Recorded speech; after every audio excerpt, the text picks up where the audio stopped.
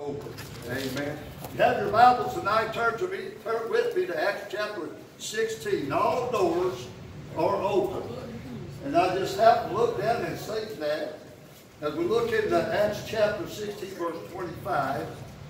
Amen. And preach on all doors are open. And I know one thing, church, sometimes Christians have to suffer, amen, for the lost. Acts 16. Now, say that again. Sometimes Christians will suffer for the lost. I remember one time I was working in the pipe shop at Sword, and they had a cutback. And guess where I went? I went to the broco. Now, if you never worked in a paper mill, you don't know what a broco is. That's where they throw all the slabs down from all the machines up there. 75 inches wide, 3 or 4 inches thick, and all you can do is just move something just halfway, amen? Amen. And there was a man there that I got acquainted with, talked to the Lord about, and he got saved, Brother Bill. After he got himself to the Lord and everything, he died. That's how close he was to eternal life. And I hated that job. When you go into labor reserve, you can get that kind of job, but then you went to the finish department and it was all clean and there was a lot of easier work, and they send you right back to work in the broco and you suffer. And I had to suffer for about 2 or 3 months there that I could win that one soul. Think about it. Sometimes Christians will suffer, amen, for the lost. Yeah. Amen. And you know what? God will always bless you. Amen. And I thank God for that tonight. Praise God. And I'm going to preach on tonight. All doors were open. Acts chapter 16, verse 25. Everybody got it? If you have, just give the Lord a hand clap. Heavenly Father, God, tonight we thank you, Lord. We love you, Lord. Lord, give you this message, Lord, tonight for a reason. Lord, you've changed everything. And God, we're glad, God, that we can be led by your Holy Spirit. Lord, we ask, God, that you'll bless everyone here tonight, Lord, that you'll also, Lord, bless my throat tonight, that I can be able to preach what you have given me, Father.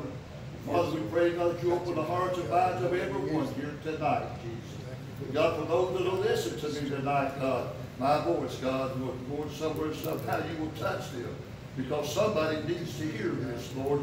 God, we give you the praise and glory and the honor. Everybody says, amen. Praise God. Now, Paul and Silas, they had to suffer.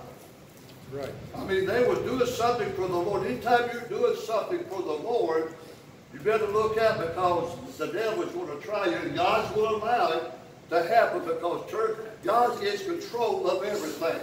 Now, I thank God He's got a shield around you and I. Amen. He tells us that in the book of Job. And the only way the devil can get at us is when God allows him to do it. And God just don't let you suffer for nothing. Amen. So we see at midnight now, Paul and Silas, they had been beaten, chained up, slammed, and everything in the back of a cell. And they were suffering for this. Amen. And it said, and it didn't stop them from worshiping the Lord. Amen. The devil tried to stop them. Amen. And I think, church, we're living in a time that we are blessed. We are a blessed nation tonight. Because, church, if he was left up to the devil, now he's already took prayer out of school. Right. He's took the Bible out of school. He's took the Pledge of Allegiance out of school. If he could, he would shut the doors of the church just in a heartbeat. Yes, and church, a lot of nations have. So we better really appreciate what God has done. So we are in a blessed place. And while we can, we better worship the Lord. We better praise Him. We better take advantage of the freedom stuff we got. But here, Paul and Silas now, they were suffering, amen, because they done something for the Lord. And He didn't stop them. When the devil tries to stop you, that's when you need to shout the most. That's when you need to worship Him the most. That's when you need to praise Him the most, because you know what? God has a purpose for everything. And as we look into Scriptures here tonight, we're going to see a purpose that God has left them there, not only for salvation for them, but for the world. Amen. Now this is what it says. And at midnight, Paul and Silas prayed and sang praises unto God. And the prisoners heard them, and suddenly there was a great earthquake, so that the foundations of the prisons were broken, and immediately all doors were opened. Hallelujah. Amen. Now see, God has already shaken. God has opened the doors, amen, tonight. All doors are now open. Now, church, if you read your Bible, a lot of doors have been closed. Right. The devil will try to close every door that he can, but the Bible says in Revelation that when God opens the door, no man can shut it. And when God shuts the door, no man can open it. So glory to God. So tonight we're seeing, amen, that God has opened some doors tonight for people, amen, to understand and to know. Amen. And first thing God has done for us. But let me read just a little bit more tonight, because there's a reason that that God had opened the doors, amen, for Paul and Silas. And the Bible says in verse 26, the latter part of it, all doors were opened and everyone's bands were loose. And the keeper of the prison was awakened out of sleep, and seeing the prisoners open doors, the doors open, he drew out his sword and would have killed himself, supposing that the prisoners had been fled. But Paul cried with a loud voice, saying, do thyself no harm, we are all here. Then he called for a light and sprang in and came trembling and fell down before Paul and Silas and brought them out and said, sirs, what must I do, amen, to be saved? Glory to God. I mean, that was worth everything that Paul and Silas, amen, has done, amen. But you know what, church? Not only did God open the door for this prisoner, for those around him, but God has opened the doors for us tonight. Yes, amen. The door, amen, was closed because while we were Gentiles. But thank God Jesus came and opened the doors for all Gentiles and for all the world, praise God. I thank God tonight. I don't care whether you're black or white, whether you're rich or poor, amen. It doesn't make no difference to God. If you come to Jesus tonight, amen, the door has been opened through Jesus Christ, that you can be saved tonight and be delivered tonight and be set free, and the devil, amen, can do nothing about it, praise God. And church salvation is so easy, and people try to make it so hard. I remember when I got saved a long time ago, I was saved by the ABC. Amen. Now the ABC means one thing. First of all, you got to admit that you are a sinner. Right. And I had to recognize I was a sinner. Yes. You was a sinner and you were lost. Praise God. But you know what, church? When you recognize that you are a sinner and acknowledge you are a sinner, then you got to confess, amen, that you are a sinner, and confess your sins to Jesus. I'm not talking about Mary, and I'm not talking about the Pope. I'm talking about Jesus, because he is the only mediator that stands between God and man. Amen. The church don't stand between God and man. The Pope don't stand between God and man. The world doesn't stand between God and man. But Jesus is the only mediator that stands before God and man. So I had to confess my sins, amen, to Jesus. Glory to God. Now thank God tonight, praise God, that I believe that ABC, acknowledge, believe, and confess your sins. That's how simple, amen, the message is tonight. And so many people try to make it so hard when the door is already open for salvation. And we need to tell them, and all you got to do is come to Jesus. Not put your name in a book somewhere, in a church somewhere, or believe what some of the preachers may say. You just come to Jesus, acknowledge, amen, and believe and confess that you are a sinner, and Jesus is the only one that can save you. And I thank God tonight for that. Praise God. And church, let me tell you something. I believe with all my heart tonight the door was open for salvation. But you know, the Bible said that Jesus didn't stop there. See, God likes to do a finished work in our life. And so nobody at that time, just the special people, could receive the Holy Ghost. And it's just when God had a special assignment or something to do to man, he would allow the Holy Spirit to come up on somebody that for God can use him. Amen. You know what, church? God opened the door for us that everybody could have, amen, the baptism of the Holy Spirit. Amen. But Jesus had to die, Brother James, amen, for everybody to be able to receive the Holy Ghost. Yes. Now, first of all, we have to receive the Holy Ghost when we get saved, because see, we have to be baptized into Christ. In other words, we've got to be in Christ, and the only way we can be in Christ is to be baptized in the body of Christ through the Holy Spirit. So tonight, the door was open for everybody to receive the baptism of the Holy Ghost or be into God's kingdom. Amen. But you know what, church? He opened the door to everybody, every believer that could not only have the Holy Ghost in them, but they can have the baptism of the Holy Ghost, that they can do a work for Jesus. See, the churches are dying today is because they're not preaching the Holy Ghost. The churches are dying because it takes the Holy Ghost, amen, to be a witness, amen, to a lost and dying world. Be able to operate all the gifts and have the fruits of the Spirit in them. And church, we as a church, we should be praying and seeking, amen, for the baptism of the Holy Ghost, amen, in tongues, as the Spirit gives them. Now, church, we are a Pentecostal church. Now, I know some people don't like the Pentecostal Church of God. But when it comes to, amen, to missionary work, and where the devil is on the rampage, and all the principalities and powers, they said a long time ago that when the different organizations were sending people across the water into the world, they were devil presented and everything else, and the demons would run them out. So they might come to a Pentecostal church and wouldn't know if they would go in and be a missionary. But you know what? They couldn't run a Pentecostal believing baptisms of the Holy Ghost minister. And church, this is what the world needs today, is some baptism, Holy Ghost filled, missionary people. And church, we are a missionary church.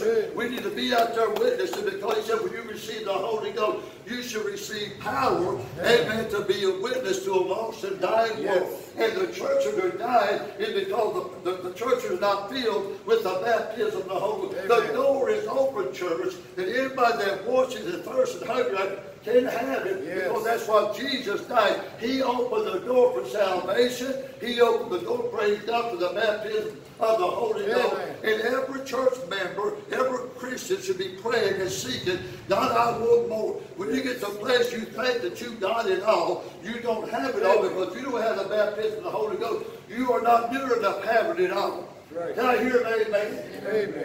Because it takes the power of the Holy Ghost. I'm talking about being filled up that you can be a witness. Jesus told the disciples, he said, you go back to Jerusalem and you go up to the upper room and you stay there until I send the Holy Ghost back. Now, they already received the Holy Ghost before this happened, because the Bible said Jesus breathed on the disciples, and he breathed the Holy Ghost upon them. That would mean they were born into the kingdom of God. But on the 50th day, when Jesus when he was crucified and went back up, amen, the Bible tells us that he sent the Holy Ghost back, and they began to speak in other tongues as the Spirit gave them to us. And they weren't just told to stay in Jerusalem and stay there until they were endued power. He said, you stay there, amen, until you are endued with power. Then you can go out, amen, and preach the kingdom of God. And church, that hasn't changed. Right.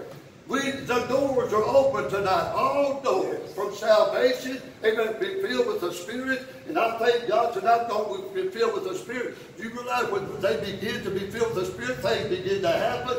And the church, I know that God heals. He's a healer, and he's a deliverer. And we don't see it very much anymore, because it takes the work of the Holy Spirit in people that they can be used, amen, to heal, amen, people.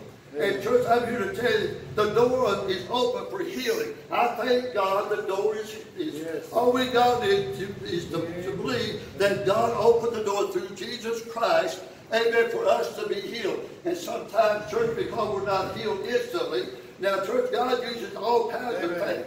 I believe it was it Isaiah or Hezekiah. The Bible says Hezekiah was sick unto death. Right. Amen. And he thought that he was, in fact, he was dying. And God said, I believe it was Isaiah to Hezekiah. And you know what he told him? He didn't say you are going to heal. He said, I want you to tell him to get some raisins and put it on that tumor or that ulcer that he had that was going to kill him. And the Bible said that Hezekiah was healed. Amen. So however God wants to heal you, if he wants to use a doctor, you listen to the doctor. Amen. If you're going to go to the doctor, listen what the doctor has to say. And there's some people that when they go to the doctor, they waste their money and waste their time and waste the doctor's time because they will not listen even to what the doctor says. If you're going to be that way, you might as well even go to it. Right. Amen. Amen. Hello? Yes. Now I'm not knocking the doctors because they've done great things and they're doing great things. You know that Jesus had a doctor with him wherever he went. That's right. Oh, Dr. Luke. I tell you, praise God for Dr. Luke. Amen. He was with Jesus everywhere he went. Now I got a couple of doctors that go wherever I go. Amen. How about you? Dr. Jesus. Amen. I said, how about you? Amen. That doesn't mean you don't have no faith.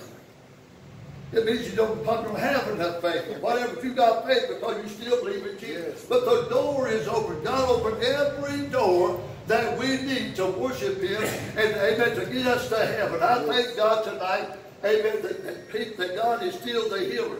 And sometimes people don't get healed because they don't do it, Brother Daniel, to the way of the Scripture. Right. Now, the Bible tells us that God is a healer, and he's always in the midst. How many believe that Jesus is in the midst of us today? Yes. How many believe the Holy Spirit is in the midst of us? How many believe that God is in the midst of us? Yes. Well, the Bible tells us, if any of you is sick, amen, call for the elders of the church and let them be on Lord. And some people will not come and say, Pastor, I need a touch. I need a healing. And I need God to touch me. But you won't come because I don't know why you don't come. But you wait, amen, for the pastor to call up people that are sick. And some people will drive thousands of miles, amen, to a special person.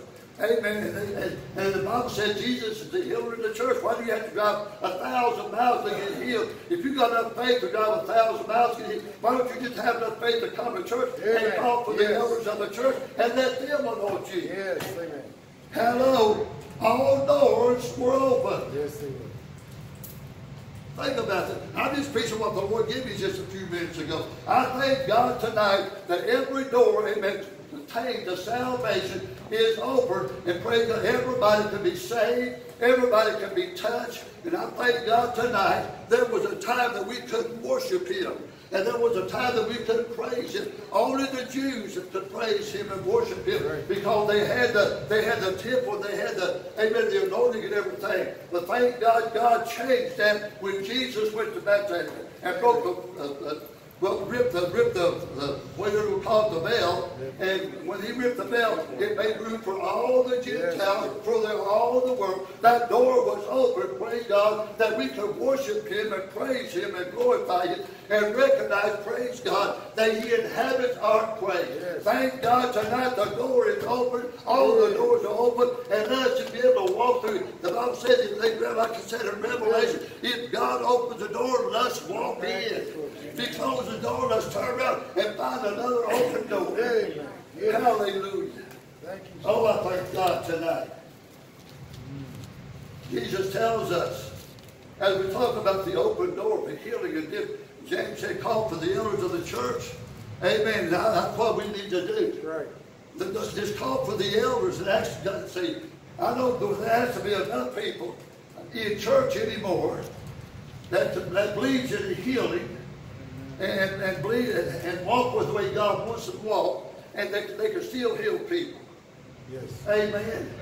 The door of healing was open, church. Jesus opened the door. If you would just sometime begin to wonder, how did Jesus do this? Now, I mean, Jesus suffered. I mean, to open the door for healing, all you have to do is go to Isaiah 53 and see what Jesus did, that we can have a healing tonight. He opened the door and he suffered. I mean, he suffered that no man could imagine. Amen. He took on every stride. I mean, his beard was plucked.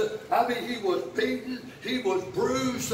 I mean, thorn was up on his head. All these things were done. Amen. That man could have an atonement and that we could have a healing take place in our body, spiritually and physically. And the door was open. And still we do not take advantage of it. Amen. Did I hear that? He nailed it to the cross. He nailed the sickness. He nailed the curse. He nailed the salvation. I mean, all the blood was shed. That, praise God, the door was open, that we could be saved, healed, and delivered spiritually and physically. All we have to do is just believe tonight that Jesus has done the work. He finished it, and we don't need nothing else. Thank God Jesus was crucified on Calvary. He suffered on Calvary that we can have salvation. And thank God that door was open.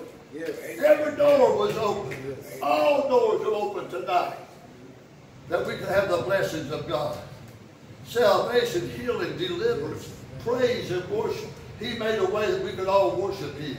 Now thank God for that tonight. Amen. Amen. He made a way for the Holy Ghost tonight. He made a way. Now the Bible tells us that that the devil, he had us bound. Amen. He had us in captivity. But the Bible says Jesus came down. Now thank God for that we can stand against the devil. Amen. The Bible says Jesus destroyed every works of the devil. And I thank God tonight that God gave us an open door, amen, for our healing, amen, and also we can stand against the devil. Church, at one time we could stand against the devil. One time we were held in captivity, and wasn't nothing we could do about it. When Jesus, amen, hung on Calvary, and that blood was shed, and He gave up His life. The Bible says that He conquered the devil, and therefore we can overcome the devil. And He gave us the word that we can know, amen, that we can overcome the devil. Yes, the Bible tells us in Ephesians chapter 6, verse 10, God wants us to be strong. That we look in Ephesians chapter 6, verse 10, he said, finally, my brethren, be strong in the Lord and in the power. See, we got to walk in the power of God. Now, we know that we're His children, but He said, how do you walk in the power of God? We walk in the power of God through His word. Yes. He said, we put on the whole armor of God that we can withstand the evil day.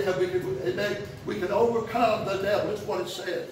Finally, my brother, be strong in the Lord in the power of His might. Put on the whole armor of God that you may be able to stand against the wiles of the devil. He opened the door, Brother James. He set us free. Yes. He broke the chains. Amen. The Bible said that where Paul and Silas was, when Jesus opened this door, He said the shackles fell off. Thank God tonight the shackles, Brother James, are broken. Thank God the shackles have come off, and the devil can no longer bound us. The devil no longer have power over us because the shackles was broken. And I thank God tonight we can walk in freedom. Praise God, because Jesus opened the door for salvation. He opened the door for the Holy Spirit. He opened the door that we can praise Him, worship Him, and He opened the door that we can overcome the devil. I thank God we're a devil's overcoming church tonight because we know that the door has been opened and we have been set free. Can somebody praise God? Somebody say amen. The door is open. Let's take advantage of the open door. Thank you, Jesus. Thank God. I thank God tonight. Praise God, He opened the door for me. Yes. He opened the door for the church. Amen. That anybody can come and be able to worship Him tonight. And church, I thank God. You know what, church? He opened the door to death, hell, and the grave. Yes, amen. Amen. When you and I died before Jesus come, amen, as we look in the chapter 11 of Hebrews, all those people that died. There was David, there was David with 3 Hebrew children. There was Joseph, there was all these men of art. They died. Yes. But they went into paradise. The devil held them captive. Yes. Could you believe the great men of God? And they were still held, Brother James. But thank God they're no longer held captive. And thank God we're no longer held captive because the door had been opened. He went down right into paradise. Amen. Down in hell with amen. He didn't go where the far was because there was no need for it. He went down there in paradise on the other side of hell, glory, and He set the captive free. And we've been free ever since. And when we died, no wonder David said, yeah, I won't be the valley of the shadow of death. I would fear no evil because I know my God is with me. He has opened the door. Yes. Amen. He took the fear of death away from us. Amen. I was up there taking my infusion, and I began to witness to the nurse and everything up there. So when we got over about the death, I said, I'm not afraid of death. I don't fear death. Amen. I said, I had to let them know that I wasn't going to commit suicide or nothing, right. because they have to write these things down. Right. I said, I'm a Christian. Right. I don't have to worry about death. I don't fear death, because you know what? With this last breath out of my body, before my breath leaves out, glory to God, I'm heaven bound. I got a one-way ticket up there and a one-way ticket. I'm not going to stay for it because I'm coming back, and we're going to rule and reign on this whole world. But we got to let them know the door has been opened. Amen. When we die, we no longer go down to paradise. We go up to paradise. Hallelujah. All the doors. I just saw that a minute ago, brother, when I looked at a message there. And he said, oh, preach the open door. Yeah. All the doors were opened. Yes. All the shackles, all your shackles, all your ways, all your down, all your sickness, all your headaches, all your heartache, all these things, all that you're chained by sin and heartaches, they were all broken, and you're set free from them. Just give them to Jesus. I said, give them to Jesus, the author and the finisher of our faith. Just look up where your Redeemer liveth. Glory to God. The doors were open. Every door, every shackle were broken, and they were set free. We are free tonight. Yes. But they suffered. They suffered. So when you're suffering, it could be a lot of things. You have to go to the hospital, you're having a bad thing, whatever. There's an open door there for you to step in to save somebody. Amen. We just need to recognize that. Paul and Silas, they never recognized. They could sit back there and be crying, Lord, look what we've done. We've done all these miracles, and Lord, we were just preaching your gospel, and everything was good, and here come the devil. Now they beat us, and they threw us back in this old prison. They put the shackles upon us, and we're sore and everything else. No, they didn't complain. They didn't murmur about the condition and everything. They just begin to worship and praise God. Church, that's all we got. When you're having a bad time, amen, when you're you're in a place that you got the molly grubs, and you're feeling sorry for yourself and everything else, you begin to grumble and complain, you just change everything around. Well, that's the work of the devil. And just begin to praise him and worship, and you watch the doors be open, and you watch the shackles begin to fall off. Amen. That's the secret of being overcomers, amen. And you'll touch other people's lives. Can I hear an amen? Every door, all doors were open. Yes. And they're still open today. Amen. For you and I. Let's take advantage. If you're lost tonight, you're a sinner tonight, you're going through some problems tonight, you feel sorry for yourself. Oh, I'm a Christian, I shouldn't be suffering. You are suffering for a reason, because God has something planned for you. Amen. Yes. But you got to begin to worship him and praise him and recognize God is in control. And he's not going to let you have nothing that you cannot stand and that you cannot go through with. You just need to learn your condition to praise and worship him. Stop your complaining. Stop your murmuring and all this other thing. Just worship and praise God, because God is about to do a work, and God is about to open the doors. Yes, I'll give the Lord a hand clap tonight. Oh, glory to God.